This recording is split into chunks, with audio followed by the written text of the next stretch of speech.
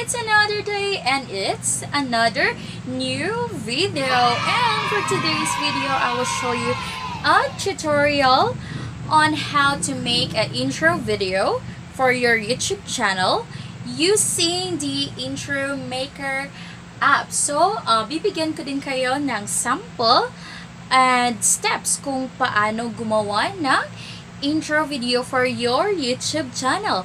So, if you are interested, just keep on watching. And if you are new to your channel, please don't forget to hit the subscribe button and hit the notification bell so that you will get notified whenever we will go in live, and you will get notified whenever may bago kaming vlog and video. So from now on, click the subscribe button and the notification bell. So what are you waiting for? Without further ado, let's get started. I will show you a tutorial on how to make an intro video for your YouTube channel. So, ang ginagamit kong app is this, the intro maker. And in this app, marami kang category na pagpipilian, which is this, the popular, the game. Pwede ka rin gumawa dito ng outro for your YouTube channel. And meron dito kung gusto mo lang yung cute type, meron for cute, yan. Marami kang pagpipilian. Meron din for glitch, kung nais mo yung may mga spark.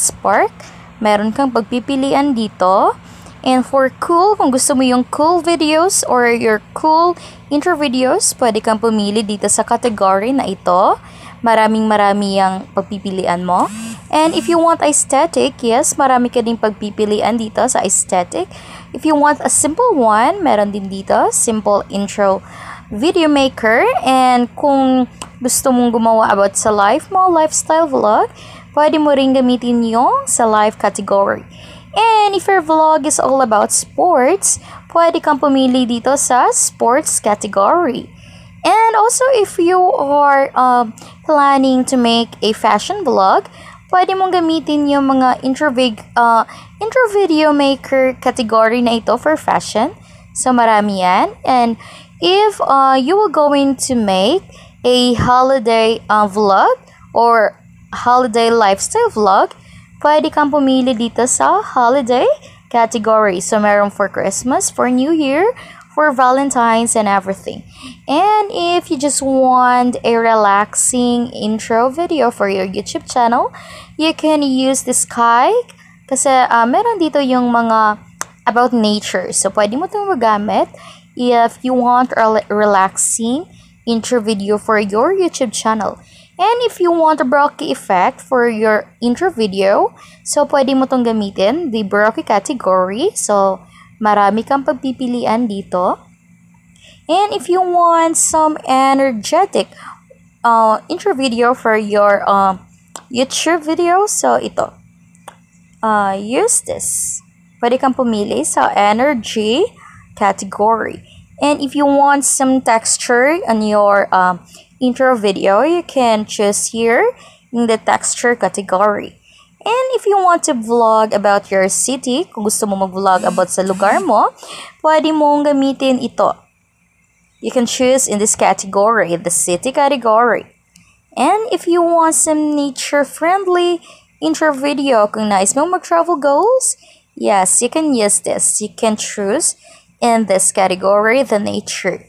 And if you want a vacation vlog, you can use this, the vacation category. So, marami kang pagpipilian. So, I will show you example how to make a intro video using this app. So, we will be going to make an intro video for a travel vlog. So, we're gonna use this. So, this is it. This is how it looks like. So, ganyan yan. Ganyan. So, the first thing that I will do is I will delete this para hindi ako malito sa pag-edit. So, it's empty right now. The only thing left is this. So, as you can see on the screen, meron dito yung text, my title, sticker, music, and picture. So, first thing, if you want a picture of yours in your intro video for your travel vlogs, you can click this picture. The picture one, and then ganyan ang lalabas. So you have to click this like plus or add button, and then pumili ka ng picture mo na gusto mo i-add sa iyong intro video. So I'm gonna use this picture of mine. So you have to highlight the part na gusto mong makita sa intro video mo. So ganyan ang gagawin mo. Don't worry if may lumampas because pwede mo yung ma-delete after. So, ganyan. You have to cut a sticker. And then, ganyan ang magiging kalabasan. So, pwede mong erase yung mga sobrang part na hindi mo na gustong isali pa sa intro video mo. So, ganyan. So, this is just an example. So, after you erase or you clean up the sidelines, so, pwede ka nang ma-proceed. So, click this check area like this. Oh, so this is how it looks like right now. So, may picture ka na dyan sa gilid. This is my picture. So, I'm gonna use an animation kung paano ko gustong pumasok yung picture ko sa intro video ko. So, I'm gonna use this or this one. So, I'm gonna use this like parang umikot yung picture ko. And then, I will use this as an overall animation. Ganyan. So, yan. And done. Click the done. And then, you have to drag your picture until the last part. So, i-drag mo lang yan para makita yan sa whole intro video mo. So, magiging ganyan ang kalalabasan. So, nakikita mong gumagalaw, it's because of the overall animation na in-apply ko sa picture ko para gumalaw yan sa intro video ko. And the next is, since may picture ka na dyan,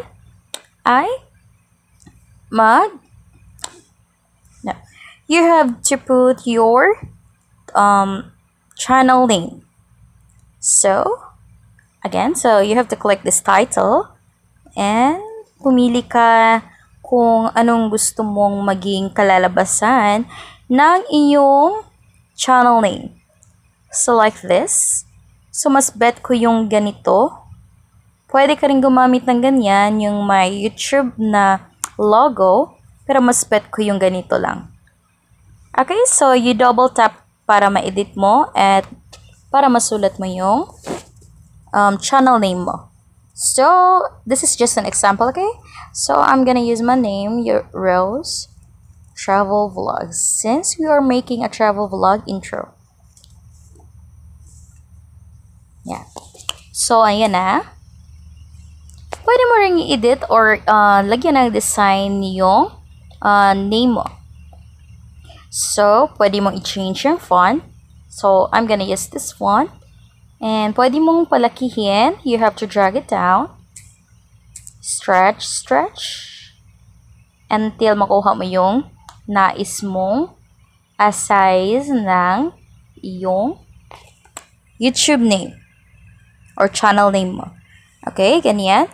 And if you also wanted to change the color of the font, pwede yan dito. So, ganyan. But I prefer the white one because mas clean siya tingnan.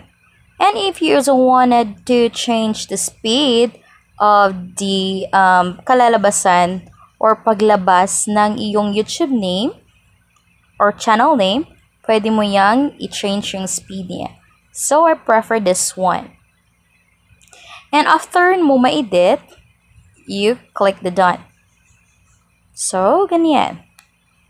Again, you have to drag it until the last part of the intro para makita yung YouTube channel name mo sa buong intro video mo. It's up to you kung saan or anong gusto mong style ng paglabas ng iyong YouTube name. So, pwede mong i-change. So, next is, you put a sticker. Click the sticker. And kung gusto mo may subscribe button, sa ganyan, you click the subscribe. And then, may lalabas dyan na kailangan mong i-download or click para lumabas. So, ganyan. And then, paliitin mo lang. I-adjust mo. And then, you put it kung saan mo gustong ilagay. So, after you choose, pagkatapos mong pumili, i-click the done, and then, drag it. Yes, let's drag it. Ganyan. So, magiging ganito na ang kalalabasan. May name ka na, may picture ka pa, and then may subscribe button and notification bell clicking ka na. And kung gusto mo pang magdagdag ng ibang sticker, like the like sticker, you can still choose here because marami kang mapagpipilian dito.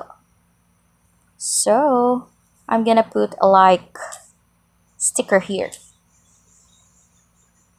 Yan. I-arrange natin. Dapat magka-same sila kalaki para mas neat siya. Again, don't forget to drag it. Yan.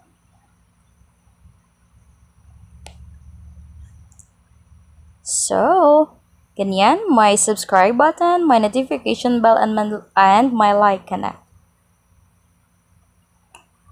And if you want some effects, yes, you can also put an effect using the stickers again.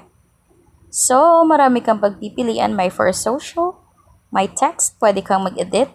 And for energy, kadalasan ito yung ginagamit ko. And then my emotion, my emojis, my fire, my neon, my sparkle. So, I'm gonna use the sparkle. So, you have to drag it. So, like this.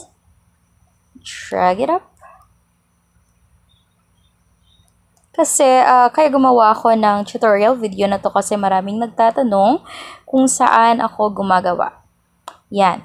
If hindi masyadong na-center, so you have to edit. Like this. So, may effect na. Ganyan. And if you want some music on your intro, so you just click the music. Marami ka din pagpipilian. May intro, may dynamic, cinematic, fresh, pop, for vlog, travels, cheerful, sports, soothing, sad, features. So you can use this travel since gumawa tayo ng travel intro. So, I'm gonna use this one. So, I just have to add this. So, magiging ganito yung kalalabasan. Ganyan.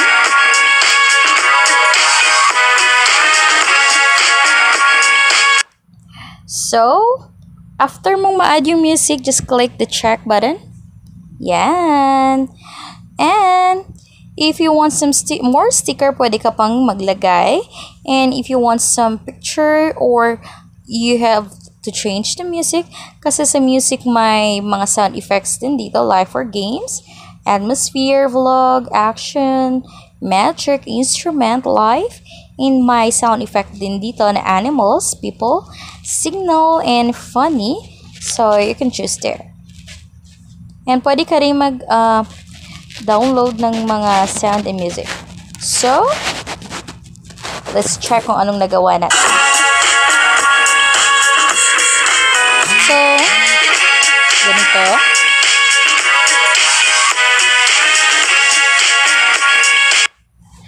So, yun na nga. This is just a example on how to make a intro for your YouTube channel.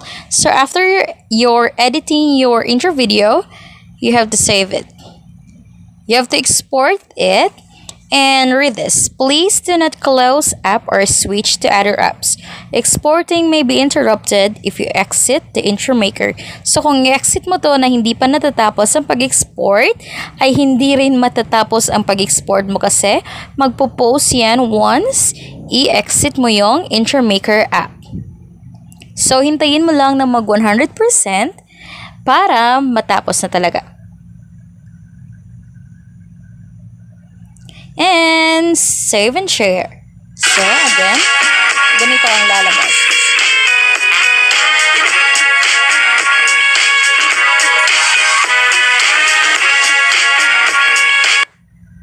Ganyan. And kung nagtataka kayo kung bakit maraming choices or category ang iyong nakita sa aking intro maker app, it is because in-upgrade ko yan into Pro version or VIP version. And then, dinownload ko yung mga features na nandoon na wala sa normal edition lang ng intro maker app. So, what I did is that in-avail ko yung my free 7-day ata yun na tutorial or free na subscription sa kanilang Pro edition ng intro maker app. And then, before ma-expire yung free na 7 days na yon, kinancel ko na yung subscription since hindi naman sa hindi ko gusto yung kanilang feature. It is because nagtitipid na, you know. So, kung gusto nyong mag-download, so you have to avail the free subscription for 7 days. And then, ugaliin mo na hindi pa umabot ng 7 days, ay makancel mo na yung subscription para hindi ito makalta sa iyong bank account, GCash, or anything payment mode na ginamit mo to avail the subscription. And then you just download it and then cancel the subscription. So, that is just my tips. And ganyan lang ginawa ko para hindi ako makapagbayad ng kung ano-ano. But, it's up to you kung gusto mo talaga ipagpatuloy yung magandang edition ng intro maker app. So, I hope you enjoyed this video. And that's all for today's video. I hope may natutunan kayo, lalo na sa mga nangangarap maging YouTuber and nalilito kung paano gumawa ng intro video. Yes, thank you so much for watching our video and I hope apply nyo ito and gamitin nyo itong isang guide kung paano gumawa ng inyong intro video for your YouTube channel. Those are only basic steps kung paano gumawa kasi suitable yun para sa mga beginners na YouTuber na gustong gumawa ng maraming intro video. And disclaimer, hindi pa ako pro na gumawa ng mga intro video, but I'm just sharing my knowledge and my experience sa paggawa ng intro video for YouTube channel. So, if you like this video, please click the like button and then share it to your friends para malaman din nila kung paano gumawa ng intro video using the intro maker app. So, that's all and thank you for watching. Bye! Till our next video.